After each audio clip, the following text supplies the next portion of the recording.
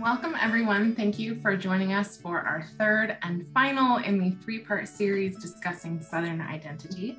My name is Anderson Cook and I'm the coordinator at the South Carolina State Library and for READ SC, which is the South Carolina affiliate Center for the Book with the Library of Congress. Melissa?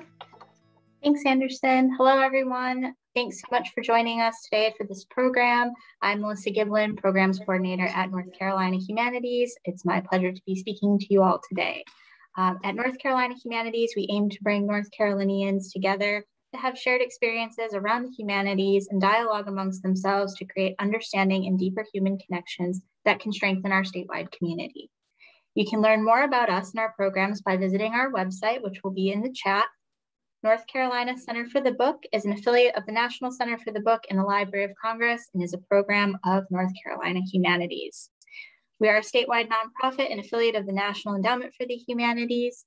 Please note that any views, findings, conclusions, opinions, or recommendations expressed by our partners and participants do not necessarily represent those of NC Humanities or the National Endowment for the Humanities. I also have some housekeeping items for you all today. Today's webinar is being recorded. Closed captioning for this program is available. At the bottom of your screen, please click the closed caption CC button and click View Subtitles to turn on the closed caption feature. We'd love to hear from you during today's event. If you have a question, please send it through the Q&A button located at the bottom of your screen. I will now turn it back to Anderson to introduce tonight's moderator. Thanks, Melissa. Cecelia Thompson serves as Executive Director of Action Greensboro, which is, together with the Greensboro Chamber, serves as the city's primary economic and community development agency. In collaboration with business, higher education, and government, Action Greensboro works to strengthen Greensboro's economy.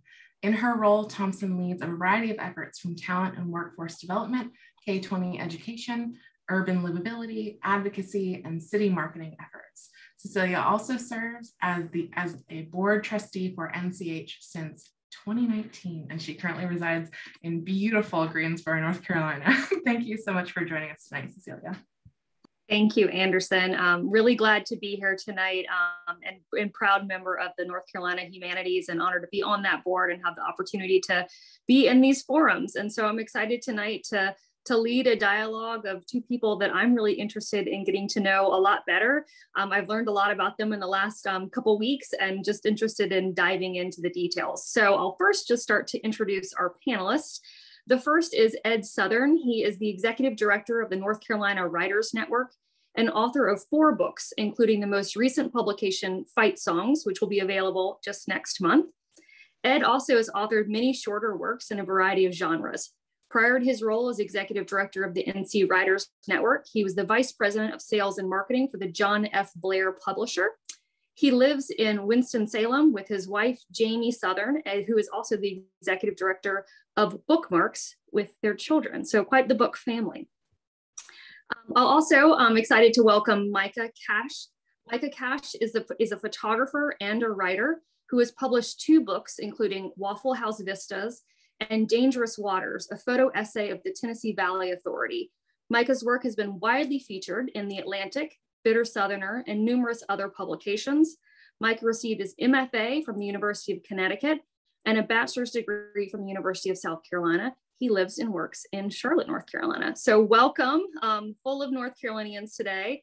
I'm really glad to jump into your work. And so I'm gonna just dive into the first question, which maybe we'll start with Ed. Can you tell us a little about you, your background, where you grew up, who raised you, and how did those experiences influence your book? Oh, thank you. Thank you, Cecelia, and thank you to NC Humanities and South Carolina Humanities for inviting me to be on this panel. I was actually born here in Winston-Salem and lived here till I was about 11 or so. And then we moved to Greenville, South Carolina, and lived there, came back here to go to Wake Forest, moved away again, lived in Charlotte for a while, and then ended up back in Winston-Salem, I hope for good this time. And I say all that because that factors into my book. You know, the uprooting that I felt when we moved from Winston-Salem, a place that I thought I would live most, if not all of my life, and ended up in South Carolina, and all of the really, in the scheme of things, minor differences that seem so large, when you're 12, 13 years old.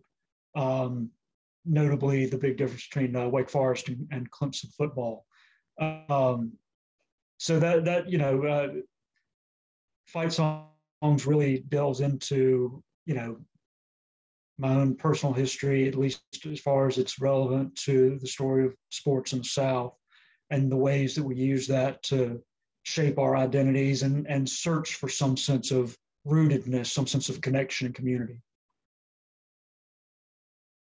I'm excited to dig into that more as somebody who grew up in a big football city of Gainesville, Florida, and moved to North Carolina. So I feel you about sort of this sense of belonging and what that means and those cultural differences, even in the South. So Micah, why don't you share a little bit about you? Yeah, thank you so much for letting me be a part of this forum and for everybody here this evening. I was born in Texas, actually, in Texarkana, Texas, spent the first part of my life in Houston. And my parents divorced and my mom remarried. And that's how I ended up in Aiken, South Carolina. And so I did all of my adolescence. I really consider Aiken my hometown.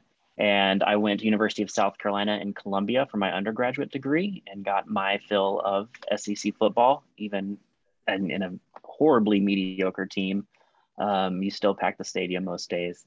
And then when I graduated, I spent a decade in Baltimore, Maryland. And then from there, went to the University of Connecticut for my master's degree and ended up in Charlotte because my wife and I wanted to be closer to family. She's also from South Carolina and she teaches at UNC Charlotte. And so that's how we wound up in North Carolina. And what's interesting about it is I think my 10 to 12 years away from the South and away from the messiness of where we live and the history of where we live and the current climate of where we live gives you an interesting perspective. And so it was very easy for me to then start telling stories about people of the South and myself represented in those people of the South by looking at it from afar and looking at it in terms of metaphor. And so that led very easily into making a book about the Tennessee Valley Authority and also utilizing Waffle House as this metaphor and framework to talk about who we are and what we build. Mm-hmm. Well, you've talked a little bit about your personal experiences and living in the South and growing up in the South, but can you talk about the perspective of writing each of your books? What did you learn about people's personal connections with Waffle House and with college sports? So I'll hand it back to Ed. Just about everyone that I talked to, in fact, possibly every single person that I talked to about who consider themselves a sports fan, and particularly a college sports fan, connected it in some way to their family, to their parents, to the place that they're from. It was always tied up together. Rarely was there someone who just liked the sports in and of themselves. There was always some kind of deeper meaning, deeper connection. And I mean, I knew going in that was true in my case. It was interesting to see that it's true in just about every case. Yeah, I think that's spot on. Micah, what about you? Yeah, I think what's interesting about Waffle House is, from the way I approached it, is when I started my photography project, I was utilizing Waffle House as a metaphor for the working class, a metaphor for a large segment of our country that is struggling to get ahead, that is one paycheck away from poverty and homelessness, right? All these things that we now know about and have been exacerbated by the pandemic. And so that Waffle House was a perfect frame. It was a porch for me to sit on because every store is the same. I was able to conceptually frame those photographs and look out and chronicle and document what we build. And I have long argued that we can see how we value each other and how government and people in charge value us by what we build, by looking out of our windows, zip codes, all of the things that we know that can get very messy. And I enjoy having messy conversations and asking very pointed questions in the projects that I create.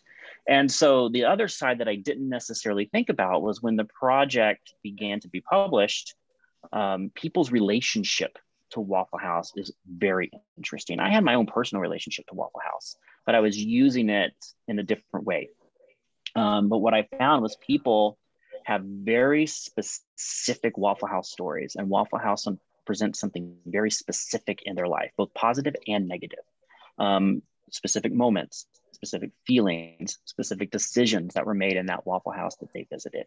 And so what this project did, and the way I photographed the pieces by including about a third of each photograph inside the restaurant and then the rest of it looking out, is people can read themselves in those photographs. And so they can take their specific Waffle House experience and put it in the photograph. And so that became the jumping start for many of the conversations I've had with people since this project became published, which is, let me tell you about my relationship to Waffle House. And you tell me yours. And so that's something I honestly did not think would happen.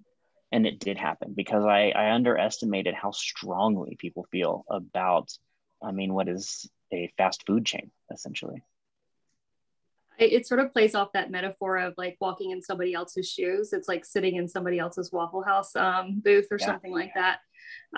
So how do you think that experience, traveling and talking to people and this institution that I think was initially a metaphor, but became so much more to you, how did that shape your identity, or maybe continues to? I think in some ways it's the reverse of that, where it's not Waffle House shaping my identity so much as I and everyone else shapes the identity of what Waffle House is to them. Waffle House, the chain, Waffle House HQ outside of Atlanta, they don't necessarily care so long as, I guess, you're remotely satisfied with your meal. But Waffle House means something to people's identity across the spectrum, no matter where you're from, who you are, what language you speak, where you live, what color you are, your heritage, all of that. I've sat in Waffle Houses and hearing 5 languages at one time. I've visited Waffle Houses in rural, suburban, and urban locations, all built in very different places, all serving very different populations. But all of those people are perceiving themselves and their identity in one way or another. And so one of the things that I think was common across all of that, and we know not to be true, because certainly wealthy individuals will eat at a Waffle House if they want to, but it is a place that seemed to have a certain group of people coalesce in that space, feel comfortable in that space as a space where they were not judged, where they could come in, they could eat, they could make plans, whatever those plans would be, in a space where you can come as you are. And I found that really interesting. And it made, visiting as many stores as I did, it made me feel comfortable in many ways. And it made me feel okay to talk about issues of poverty, issues of how hard it is to be working class in this country, how hard it is to get over that hump that people say you can obviously get over if you work hard. Because I was surrounded by people and talking to people, and I've lived that life myself, where it's not that easy.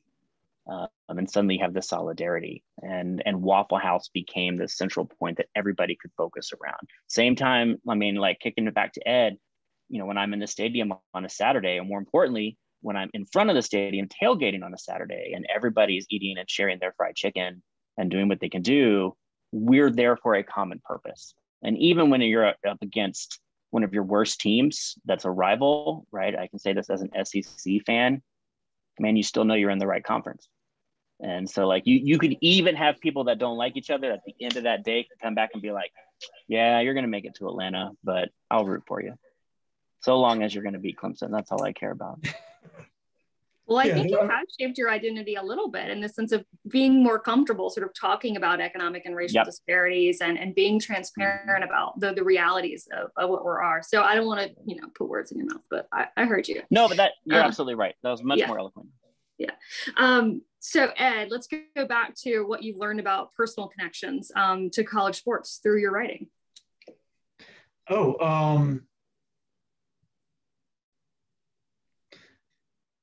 I think, Micah set it up pretty well, the idea of the common purpose for everyone that's gathered together in a stadium or even outside for the tailgate. I do think that it provides something that a lot of people find lacking in their lives these days, that sense of common purpose, that sense of community, even just the sense of a shared interest with this many people. And there is, ideally, even between rival fan bases, there's, a sense of community. South Carolina and Clemson fans may not want to admit it, but they are locked in something together. They do share a state with each other. And sports becomes a way to, you talked about Waffle House as a metaphor. Sports becomes a great way to symbolize, common interests, but also disparate interests within a common space. And I don't know, it's an interesting way in which to find personal connections, because in working on the book, and even before I started working on the book, I kept almost stumbling across personal connections that I would have with people. And oftentimes that was through the medium of college sports, one way or another. It was, once you start looking for connections, you find them everywhere. So I'm curious, when we think about college sports as sort of a mechanism for community building, I'm sure you found a lot of that, even sort of, you're saying within rivalry, you're finding that community building through that. And so do you have any, specific stories or additional thoughts? Well, one of the interesting things that I found that I sort of in the back of my mind knew, but when, you start working on a book, it moves from the back to the forefront of your mind, is that the real rise of the popularity of college sports, and especially college football in most of the South, also the rise of college basketball in North Carolina and in the ACC, coincided not just with the advent of television, but with what C. Vann Woodward called the bulldozer revolution, which was this, massive upheaval in the post-World War II era in the South, where you had so many people moving off of farms, moving out of rural areas and into the towns, the cities in the South, that according to one historian that I read, it was not in terms of sheer numbers, but in terms of proportion of population, it was equivalent to the Great Migration out of Ireland because of the potato famine. It was that disruptive, with this people on the move. And I feel like spectator sports, which in the South at that time, the highest level of spectator sports was college sports. There were no Major League Pro teams yet. That didn't happen until 1966 when the Braves came to Atlanta as a Major League Baseball team.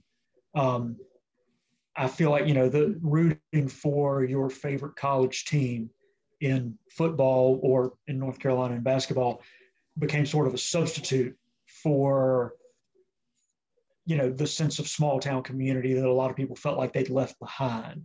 And it was a way to join in with other people while still feeling some sense of rootedness in picking a team to root for.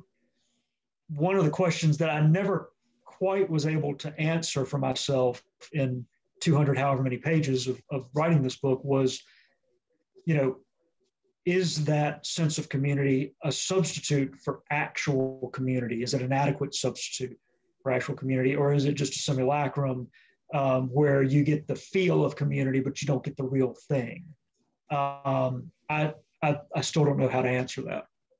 Yeah, I'm not sure I do. I'm thinking about things that I don't think we know how to answer. Ed and I had a conversation about a month or two ago where we were talking about these two things, these two cultural phenomenons, right? College sports and Waffle House, and how we as Southerners try to own them, right? Like, what is it about the ownership of these institutions? Waffle House is in 25 states. I'm pretty sure if you go to the Big House, a fight song matters a lot when they pack that stadium. But why do we as Southerners feel that we have the proper ownership of these things? And like, I can't answer that. But it's really interesting. Why was I compelled in Waffle House Vistas to only visit Southern states and look through the windows and not go into Indiana or go all the way out to Arizona? I still don't really have an answer to that other than it felt right, because Waffle House is a Southern institution, right? It's something that we perceive as Southern. It started in Atlanta, didn't it? Yes, and their headquarters is still outside of Atlanta. Yeah. I mean, I think of it as something that you know, even though you can find it outside the South for so long, you could find it only in the South. And perhaps that does give us some kind of claim of ownership on it. With college football, as Clemson and Alabama fans would be quick to point out, you know, the South has all but one of the last, something like 16 national championships. Right. You know, but if we went by population, right? Penn State pulls in how many people a Saturday, Michigan, how many, you know, like there's different metrics. What about championship rings? So, I don't know anything about that. I'm a South Carolina fan, unless you talk about the 2 years of baseball. They were glorious years, my friend. Yeah. But I think that's you know, and you know, that's kind of a thread in Southern history in a lot of fields is that tendency to, we find something we like, we tend to claim it as ours, even in the face of overwhelming evidence. You know, we say this is something unique to us, or something that we do uniquely well, even if we don't. Yeah, I mean, exactly. Even if I'm trying to poke holes in it, it still feels right. I think you guys are a segue to the question you're probably already answering about sort of what is the Southern experience, you know, that identity of Waffle House and college sports. What does that reveal about the human experience? And it's this, I think it's sort of so related to community building and sort of this we versus an I, you know, it's like the ownership factor. And I don't know if you have any more to kind of share about that. Micah, you want to try that first? Shared experiences, probably. Yeah, I mean, I do think that's correct. Whereas the I in my book and in my experiences tends to be people's individual relationships with Waffle House. Waffle House in itself is a communal experience. Even when you're in a restaurant with 25 other people and you're not talking to each other, you've all chosen to enter, sit down, and eat at a Waffle House. And you're having relatively the same experience from a food perspective. But it's the parameters, it's the environment that you've chosen to enter into, and the expectations and comfort level that brings. No one expects to get wowed at a Waffle House, right? It's very different than some kind of Sunday brunch you might take some people coming from out of town to, with like biscuits that have stuff in them and things, you know. They don't have any of that, right? You know, you get some eggs, get some bacon, it's going to be the same in all 25 states. So that expectation creates a level of comfort because that's exactly what you're looking for. And when you're in that space, if it's done properly, right? And we know it isn't always that way. And if it is a space that is safe and egalitarian, everybody at that moment is very equal. You know, you can be sitting next to Jay-Z and Beyonce and you're absolutely equal because they're eating the same mediocre food that you are. That just happens to taste really great because at that time, that's what you wanted. So that's pretty interesting. And that idea that then we all have had that common experience. And so then when you come to these photographs in the book, people can stand in front of that photograph, have very different experiences from a personal level, but share that commonality of a Waffle House and say, well, my store was outside Auburn. And this person will say, well, my store when I was in college was in downtown Charleston. And let me tell you about the crazy things that happened there. I won't get into the my stores. And I'm going to hand it over to you to talk about the human experience. Well, that's what I was going to say. All right, first of all, this discussion is taking a very dark turn. And Mike, I have to object to you describing Waffle House food as mediocre. Please do it again. Even in my virtual presence. Got it. I'll withhold myself. But it's funny because, you know, you start talking about, you know, your Waffle House. And I know I'm supposed to be, you know, talking about college sports and fight songs, but I would love to sit around and just swap Waffle House stories because we do, you know, and it changes through time and you know, it meets different needs. You know, one of the things I talk about in the book is, you know, growing up in the 80s in the suburbs outside Greenville, South Carolina, you know, there were no local hangouts or places where people could go, you know. And, you know, I'd grown up watching Happy Days and just figured, you know, you'd have, when you got to be a teenager, you'd have your Arnold's that everybody hung out at, and you did. There was a Burger King on East North Street, and there was the Waffle House on Pelham Road right by I-85. And, those were the places you could go after a football game on a Friday night. The public places that you could go, not counting various parking lots or somebody's house if their parents were away. And so, what I was looking for from that Waffle House then was very different from what I was looking for in a Waffle House in college, versus, what I'm looking for from a Waffle House now, at my age, that will go numberless.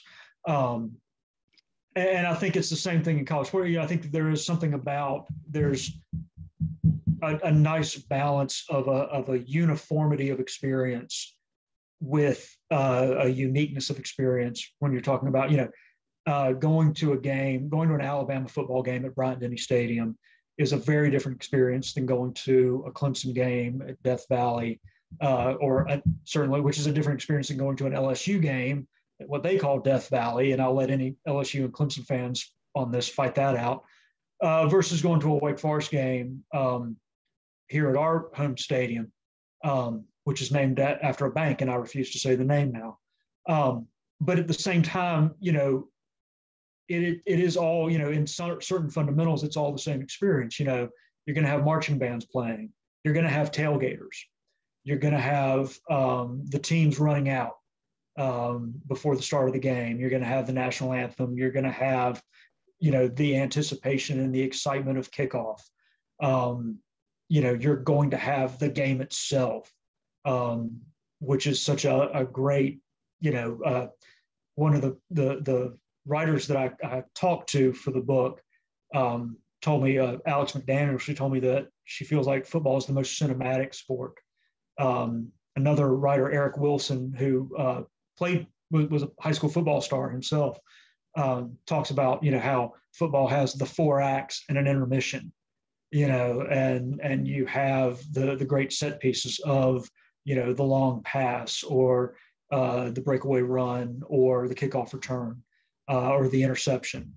And so there is, like I say, there are enough differences to sort of keep it interesting when you go from one place to another. But at the same time, you're still getting the same thing each time you go. It's just, the small differences are what you come for. Yeah. I think that's really interesting, because there's also a lot of spectacle.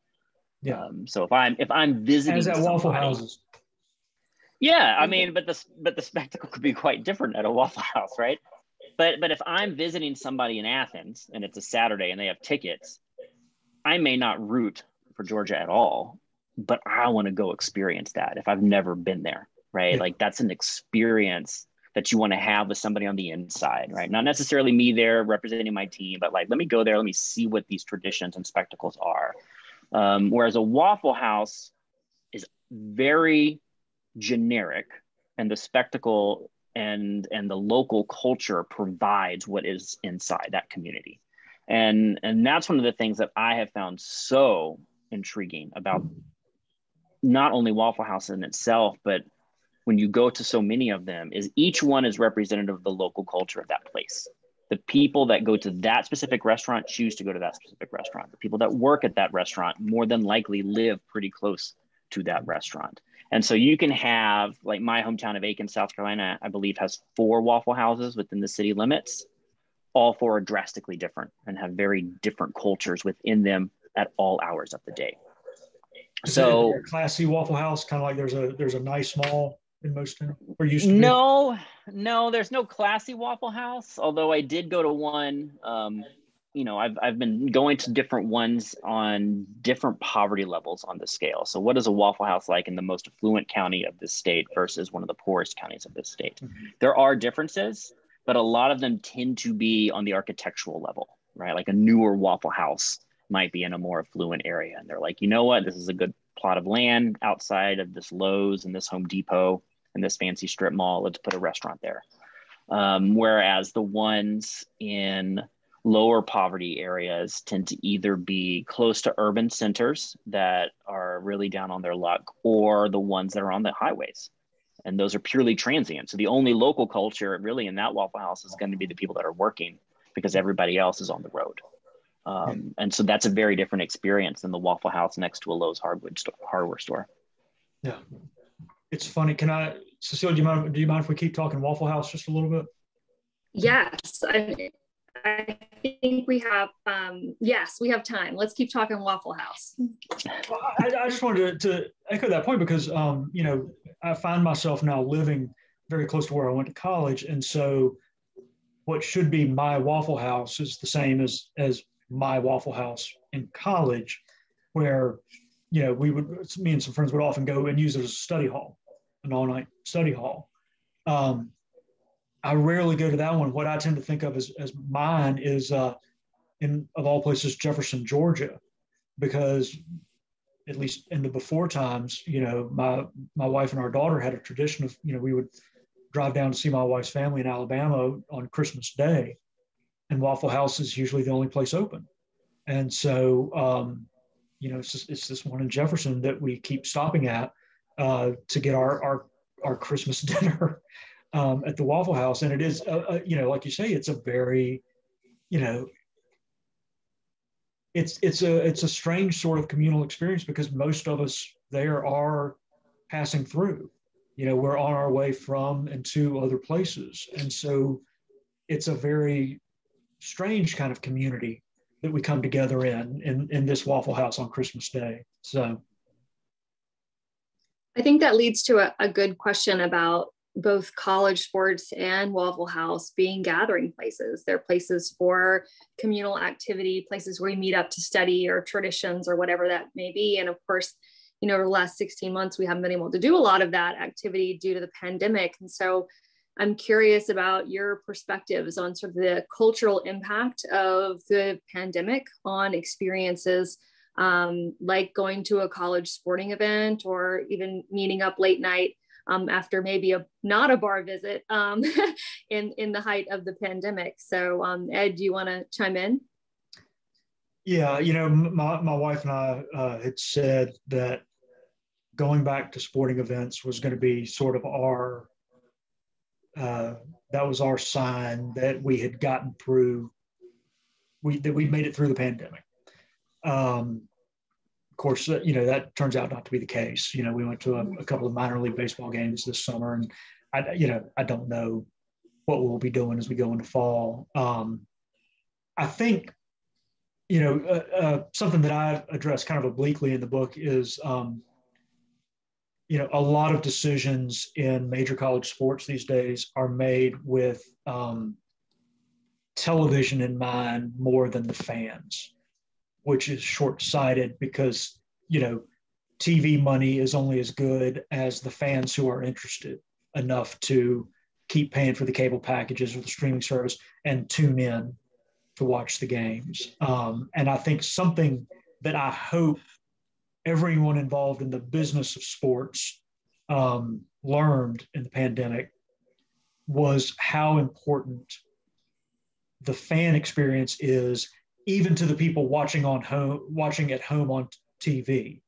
I think it was the Bundesliga, the German professional soccer, was one of the first to come back.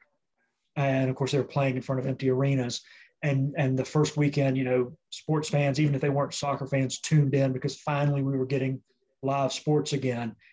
And everyone commented on how eerie and disconcerting and disorienting it was not to hear fans as this game's being played. It doesn't affect your viewing of the game at all, but to not have the roar of the crowd in the background was really off-putting. And so the Bundesliga, and then subsequently as other sports leagues began playing again, they would pipe in crowd noise. Mm-hmm. If they were playing in front of empty stadiums, they would have the PAs playing like a laugh track on a sitcom. They would be playing the canned sound of fans cheering, because otherwise you were losing TV viewers. And so I hope that, what the sports industry learned is that it still comes back to that shared experience of bringing people together for that common purpose of rooting for the home team or against the home team. It all comes down to the fans and to the passion for it. Yeah. Even a hologram of yourself in the stadium is not the same, right? Not at all. Well, Micah, I think that the gathering place at Waffle House is a different idea, because it didn't just affect the people that were going to Waffle House, but it certainly affected also the people that were working there. And so can you talk a little about, you interacted with a lot of staff that were making minimum wage or less probably, and sort of that, what your perspective with your new identity on that.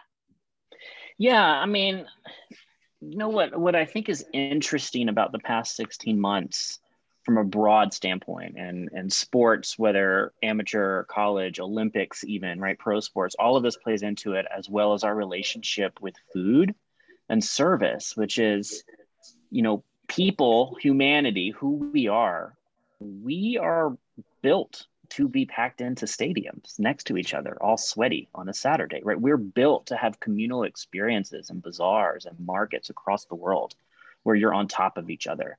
There was that beautiful moment this summer for like a month, maybe 6 weeks, where everybody was like, yo, I'm vaccinated.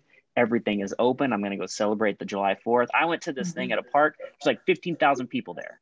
And I'm like standing in line for a corn dog. And I was like, yeah, this is the way our species is supposed to be, right? We're all sweaty. We're all stinky. We're all there to celebrate a holiday. And when that's taken away from us, and for the right reasons taken away from us, because you want to be able to be safe when you go to that stadium. You want to be able to be safe when you go eat and have a 2-hour meal with people that you care about.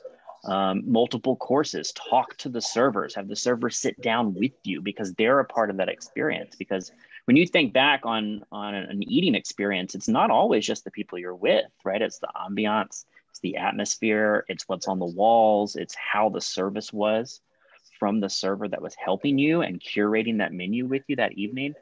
And yeah, that seems really lofty, but even at a Waffle House, like, the service there is usually pretty great. The people are really nice, and they'll sit and talk to you as long as they're not too busy. And that was my experience visiting all those stores. And so I've been thinking a lot about that. I've been thinking a lot about, how, how does that feel when it's gone for so long? Because we clearly need it. And what's interesting about this pandemic versus the one 100 years ago is we're documenting it every day with videos and photographs and streaming technology and all of this stuff. And we're living it in real time, but we're also documenting it in a way that we know it will end eventually. Like, we know, like, history and science says this is how this thing will end. It's just when. And then how do we get back to a place where we all feel safe again to go have that 2-hour dinner packed in a restaurant, at those tiny 2-person tables, like next to each other. And from a Waffle House standpoint, that communal space is something that is very valued, because you remember those experiences. And I don't want to go eat somewhere and spend 25 minutes fearful that I'm too close to someone and I just did some field work where I went to a couple Waffle Houses, and it's not like the server came up to my table with the coffee. I was shouted at from 20 feet away. Do you want more coffee? Yes, I'll bring you a new cup, right? It's very different than someone coming to me and having just a snippet conversation while they held that urn. It wasn't enjoyable. I'll be honest with you. Straight up wasn't enjoyable.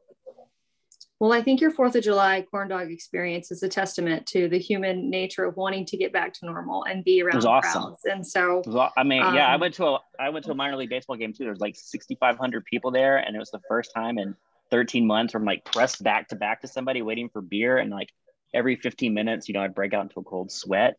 But it was so great to be with people that I did not know and watch a sport that I love. Very cool. So like that can get me through another year if we have to do this, right? Like that one experience of watching a baseball game live and paying way too much for food and beer because the revenue stream had dried up for a year and a half. So now it's like $8 for a pretzel. You're like, what is going on? It doesn't even matter anymore. Yeah. I loved it. I swiped the card. Give me that $8 pretzel. I did it too. Yeah. Greensboro grasshoppers. Well, we have a very active chat room. I've seen it popping up in the corner, people sharing their menu favorites at Waffle House, all the things. But before we go to that, I want to give you both an opportunity to share about what upcoming projects that you're working on. Ed, where to get your book. It's coming out soon. Micah, where to buy your book. So Micah, why don't you start? Yeah, so if you would like to buy a copy of Waffle House Vistas, you can get the link from my website, micahcash.com, or you can go to the publisher, the Bitter Southerner, at bittersoutherner.com.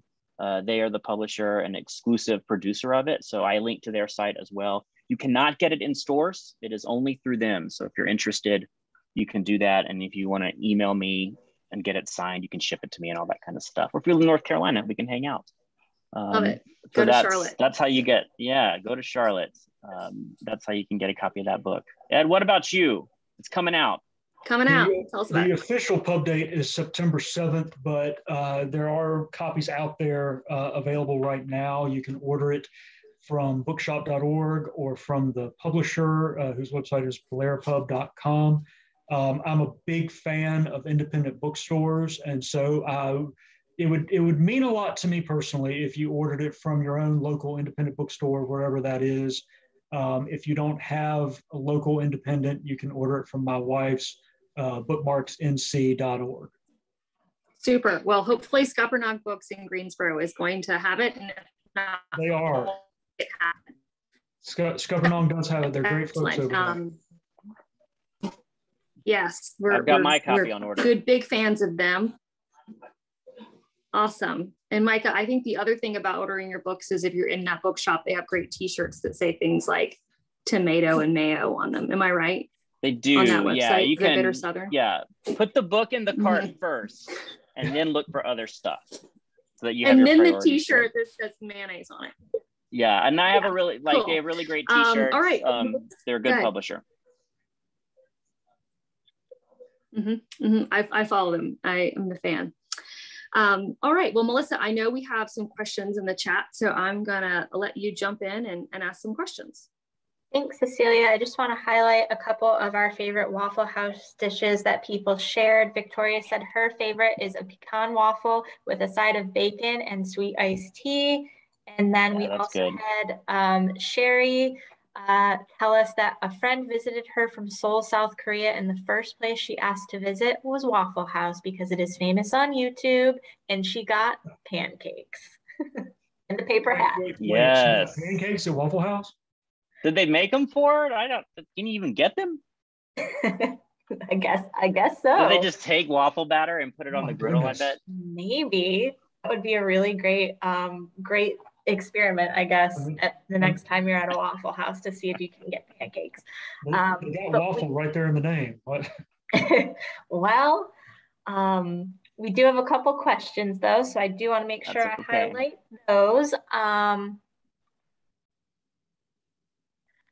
So one of the questions for Micah is that you talked a lot about sense of community at Waffle House, but there are not often a lot of people pictured in the photos. Was the decision to not always include as many maybe diners in the restaurant? How did that come about? Yeah, so that's a great question. And there's two answers to that. One is the project, the physical photographs and the concept behind the project is documenting what is built next to Waffle Houses and where Waffle Houses are located.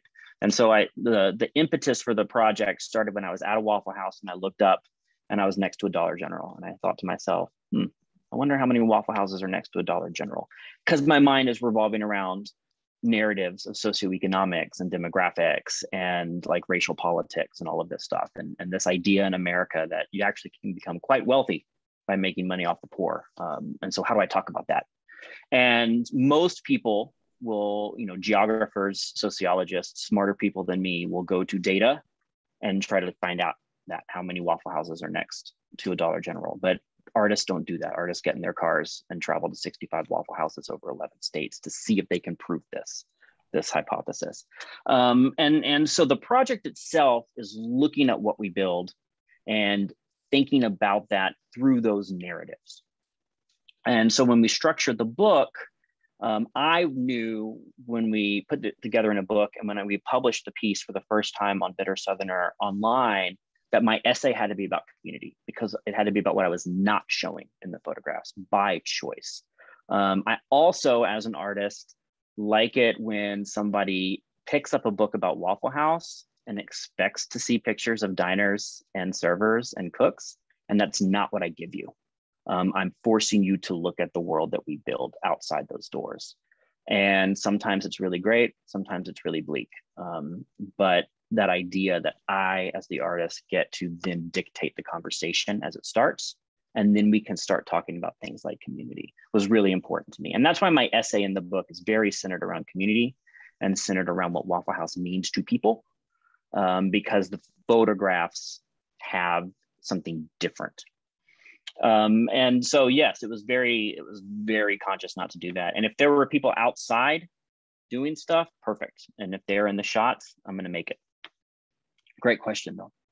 Awesome. Thank you. And hot off the press, we do have a correction. The woman from South Korea did order waffles. Okay. All is right with the world. All is right. Okay. So we've got a second question here. We have a couple from Anderson. Anderson's first question is, she is curious about what your favorite and or most memorable experiences are at a sporting event or a Waffle House, or if you'd also like to answer what your favorite dish is at a Waffle House, that'd probably be great too. Oh, gracious. Go ahead, Ed. Let's see. My favorite experience of a sporting event, easily. I was at I got to go to the 1995 ACC tournament at Greensboro Coliseum, and was there when Wake Forest beat Carolina in the tournament finals to win their first ACC championship since 1960 or 61. And especially to beat Carolina, to do it, I was not the only grown person weeping in the stands when the final horn sounded. So that was, I mean,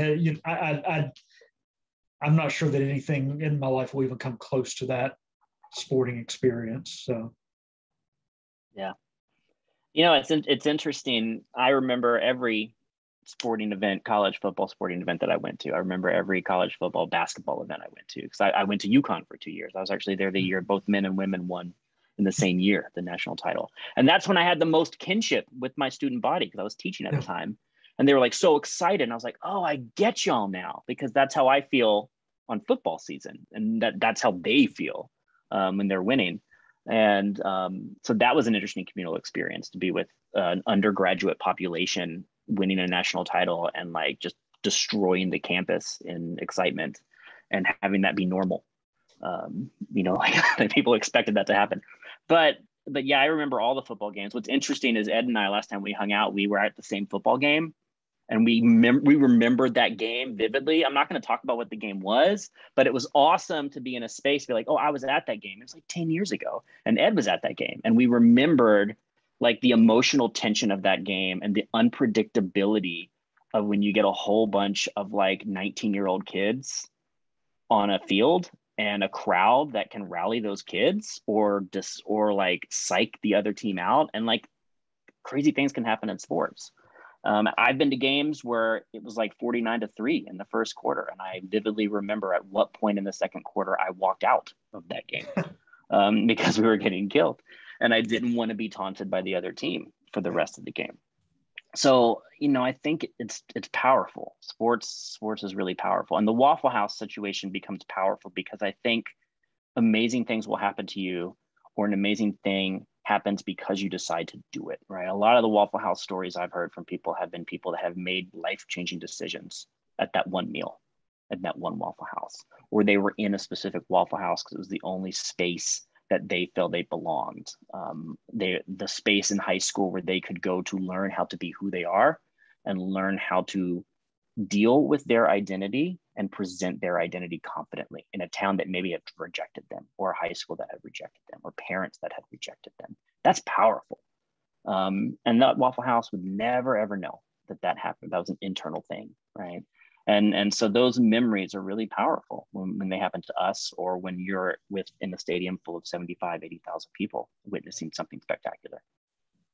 One of the things that I found, before, during, after working on this book was that you rarely see adults' eyes light up the way they do when you discover you were both at the same game. When I mentioned this one particular South Carolina game to Micah, I was there, and I'll talk about other games. If I mentioned the ACC tournament final in 1995, I was there. They become like kids in candy stores. It really is. It's a weirdly powerful sense of connection that people feel just from being two of however many tens or hundreds of thousands were at this same place at the same time. Yeah, all having that same experience. That's a really good point. Cecelia, do you want to let everyone know your favorite college sports memory, or what you like to order at Waffle House? That is, I'm not sure. I have grown up in a college town and never gotten terribly into college sports. I think that experience growing up in a city that was such a college town was about through this human connection around shared experiences and shared brand. And we talk about economic development in communities, we often talk about, what is that one thing that holds us together? And oftentimes in college town, it's either a sporting event, or it's the colors that are the retails that you see along the streets. And so sort of those roots run deep, and they're greater than what we're talking about in terms of the human connection, and that shared experience is really sort of an economic thread for many Southern communities. And so that's sort of my relation to them. And we're lucky enough to have 7 colleges and universities here in Greensboro and 2 state institutions. So there's some healthy rivalry, but we don't have similar colors. We just have lots of colors for college sports here. So I found this conversation really exciting. So, and a great combo. I guess we will, Anderson, do we have time for one more question? Yes, okay. Then go for it. Last question really quick is, how do you think your respective institutions, so that of the Waffle House and that of college sports, change the literal and metaphoric landscape when they are built? We can be positive or really cynical in terms of this answer, Ed. Or both at the same time. Yeah. Both at the same time. Let's do it. Well, I'm going to jump in real quick, and if you have a winning, particularly football, because it brings in so many people and it's such an event. One of the things that I learned shortly after moving to Greenville was that on football Saturdays, Clemson, South Carolina, which is tiny, becomes something like the 4th largest city in South Carolina. And, that was back in the 80s.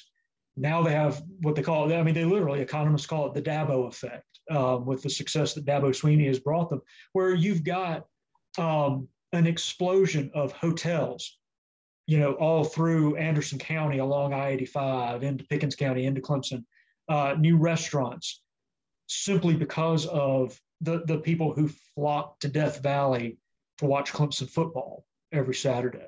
And, that they make their fiscal year during the fall. They don't care if they sit empty the rest of the year. And so, that is a literal change in the landscape. And you mentioned, the workers that, oftentimes were laid off in the past year in the pandemic. Lord knows how many people in places like Clemson, Tuscaloosa, Alabama, probably in Gainesville, lost their livelihood when, full crowds couldn't come to the stadiums anymore. Yeah. It was really I'll difficult. add, Ed, that our public schools closed on homecoming, or they still do in Gainesville. Yeah, that's real. Yeah. Mike, I know this was right in your wheelhouse, so you take it away. Yeah, I was just going to say it was really hard not for me to roll my eyes when you talked about the Dabo effect and all of that, but I'm going to be polite tonight. I think you're absolutely right. And I think too, that dark nature of it, and we're seeing the change, right? Students can make money now. I think it's wonderful. I know a lot of people disagree with me. But I wish that was the case for the Bojangles worker in these college towns. They're still making crap money. But if you're now the 4th largest city in town and you're serving Bojangles in Columbia, South Carolina, or Clemson, South Carolina, you deserve to be making 25, 30 grand, or, 25, 30 an hour. So, like, I think, that trickles down right now that schools have to pay students, and or students can now have these licensing deals in a way that before they were profiting off of them. I think in terms of Waffle House too, what's really interesting is in some of these poorer towns without as much wealth, without as much economic opportunity, Waffle House is a boon, right? It is a really good job. Waffle House is a corporation, hires from within. So if you have the drive and the motivation and the smarts to do it, you can go all the way to the HQ office from being just a line cook, and do it rather rapidly, honestly. They can be good jobs. I talk to people that'll be like, I'm going to the Waffle House down the street because it pays me $1 more an hour, because they're on that track. It's also a place of refuge, a place of community. I think at the same time, there's another cynical side to look at it in terms of the landscape and the economics of it, that a Waffle House straight up will raise the value of that property. I think I've heard rumors that, Waffle Houses won't even be built in a place unless there's a certain number of hotels already there, or enough space for the hotels to be built, because I've heard from also people in the hospitality industry that they want to build enough space that's near the Waffle House, particularly if you're like the Residence Inn type, Hampton Inn style. And then eventually Waffle House will sell that land and build a new store a mile away, because they've now raised the value of that property, flipped it, and moved it down. So I think just like anything, right, it's complicated, it's messy. And like I said at the beginning of this, I love these messy conversations when we can talk about the pros and the negatives of these sort of pillars in Southern society, because we know we have both of those. And I think it's important to acknowledge both of those. But certainly most people I talk to, Waffle House is something that is very good to them as a worker, or as a place where I can go and eat my eggs that are not mediocre. They're quite good, especially with cheese, or work if I need a gig, for a couple of weeks at a time, or if I need to make my rent. Nothing wrong with that. All right. Well, thank you all so much for that conversation, and a special thanks to Micah Cash. Please go check out Waffle House Vistas and Ed Southern. Please go take a look at Fight Songs, which will be coming out next month. And a very special thank you to Cecelia Thompson for moderating this evening's event and for asking all of these wonderful questions and leading our two authors through this very engaging conversation that we hope you all were able to connect with. So I'm going to turn it over to Anderson for the final word for this evening.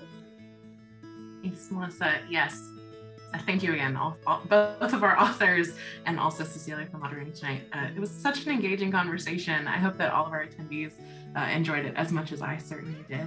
On behalf of Reed SC and the North Carolina Humanities Center for the Book, thank you for joining us. We really appreciate it, and we look forward to sharing with you again soon.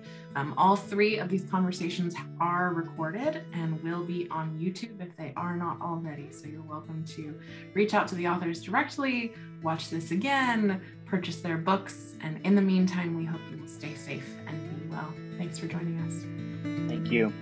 Thank y'all.